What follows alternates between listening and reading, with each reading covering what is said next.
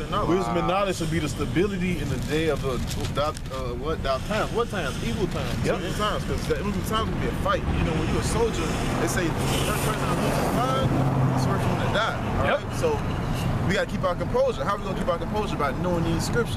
All right. It says, because these people, they're gonna lose it. Listen, when they can't go to the grocery store and get that goddamn steak and that pork they like to eat up in there, them niggas gonna lose it. It say that in the Apocrypha. It says your neighbor shall spoil your house. They gonna lose it, bro.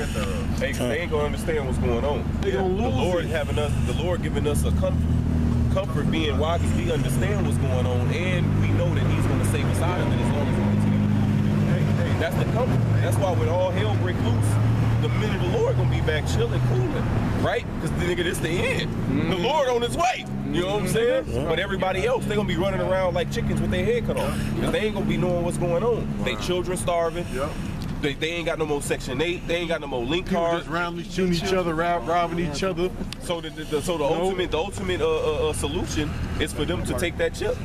You know, because the chip is what you got to take the chip in order to buy and sell for you to get your food, your goods, or you want your Section 8, or you want a house to live in, or you got to take this chip. Listen, and it's all written on. White man, see, he put it all in paper.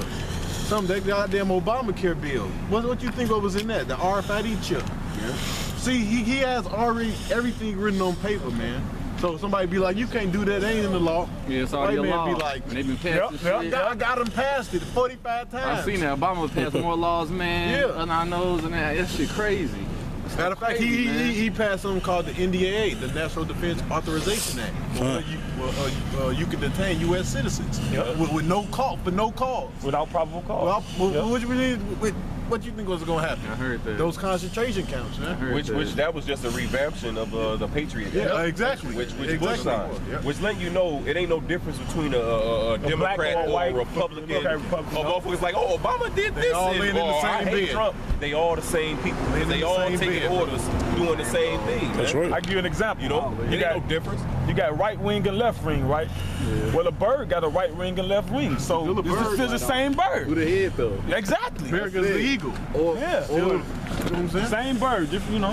Hey, or another example, think of it like good cop and bad cop. They both cops. You know what I'm saying? They on the same fucking team. Even within yourself, you said what? You don't want to see the evil part. You know, you want to see my bad side. You know, I don't know what y'all talking about. I know what you're talking about. What we talking about? Why you come up and say that? Jake crazy. It's wisdom out of season, brother. You got yeah, I got some. This is Job chapter 5, verse 19. I'm gonna read down. It says, he shall deliver thee in 6 troubles. Yeah, in 7 there shall no evil touch thee. In famine he shall redeem thee from death. So see, in famine he gonna redeem who? The elect. Death, read. And in war, from the power of the sword. See, war. All right, race. First of all, race wars, food wars. All that's gonna be going. Class wars. You know, it's gonna really go down in America, man. Read. Verse 21. It says, "Thou shalt be hid from the scourge of the tongue." See, we gonna be hid. Read. Neither shalt thou be afraid of destruction when it cometh. It says, see, this is the hope that we have, man. Really? Hell yeah. Because we know it's coming. I'm here. We not gonna be scared when all this stuff comes. The real people. Well, he gonna put a spirit on you. You know.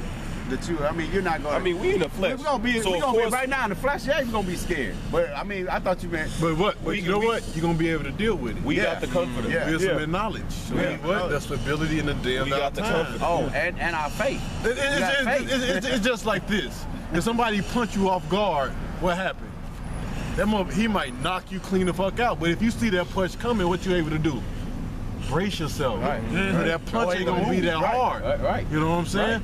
Right. So look at it like that. If somebody you done see the motherfucker get knocked out, somebody sneak him, you gonna get hit. He laid out. We gonna get hit. But we got hope. You bracing yourself like, nigga, I'm gonna catch this hit, nigga. But after this hit, nigga. But after this hit, you know how to fight. It's gonna catch all these people off guard. They gonna get their ass knocked out. That's why I say the day of the Lord shall come what? Like a thief in the night. When the thief comes, he ain't gonna come knock on your door like, hey, I'm here to break in your house. Nah, hell no. You gonna be asleep, you might wake up with that bang in your face. You got emergency?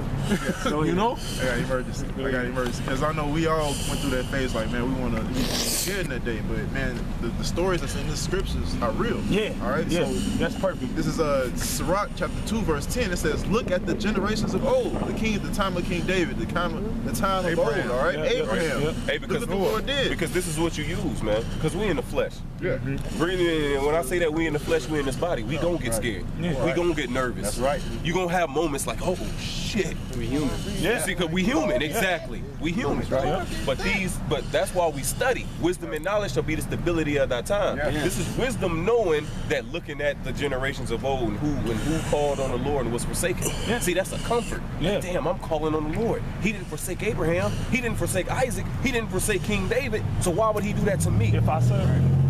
See, and that's that comfort, man. You know, that's that hope that we have. Just to get an idea of what the Lord used to do for us, read Exodus. Like when you go home, you got a Bible, read Exodus. The Lord did so many wonderful things for us. You can be like, the Lord did that for us. Start reading.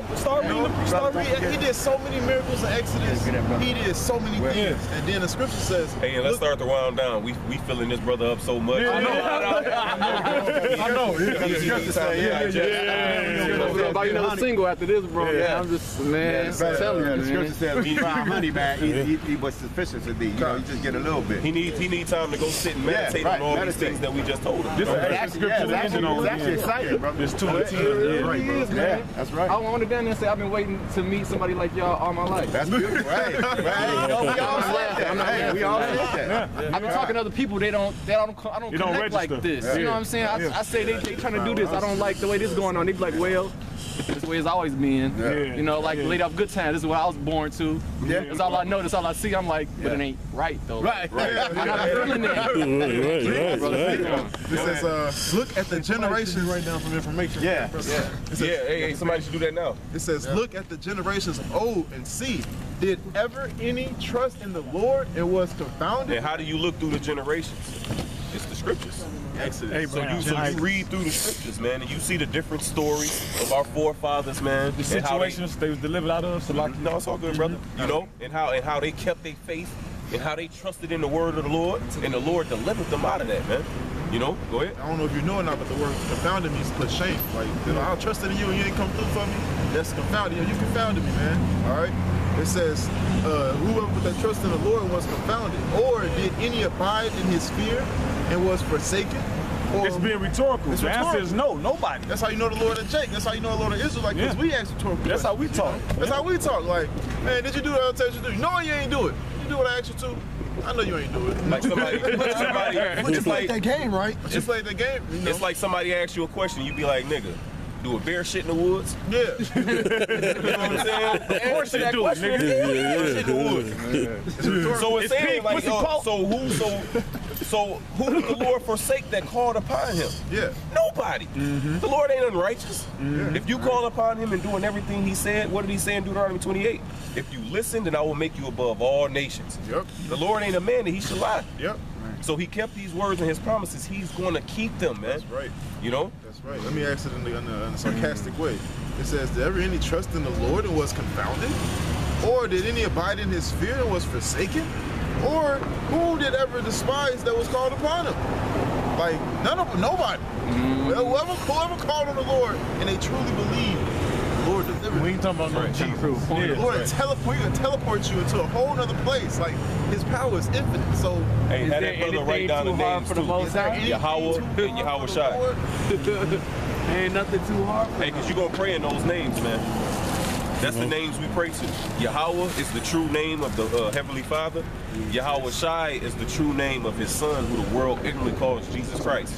His true name is Yahweh Shai. God is Greek, Jesus is Greek. All right? They spoke Hebrew. and this is what he looked like. Right. So-called black man. Some resemblance. We ain't saying this is him. We're saying this is the best depiction. No, this is an old dude. He's an old dude. But it's just showing, it's showing you a depiction. Yeah. We're not saying this exactly is what we're just saying it's just closer. Rough draft. There you go, rough draft. According to this is the most accurate depiction according to the scripture. Because you see, these don't even all look alike. You know, these are all different. But what do they got in common? The hair like wool, white, and the dark skin. Yeah. That's what I was about to say. There's an old dictionary. I got an old dictionary. It's from like 1929. You look at the word wool, it's a different definition from today's wool. And the wool from there, it says negroid hair.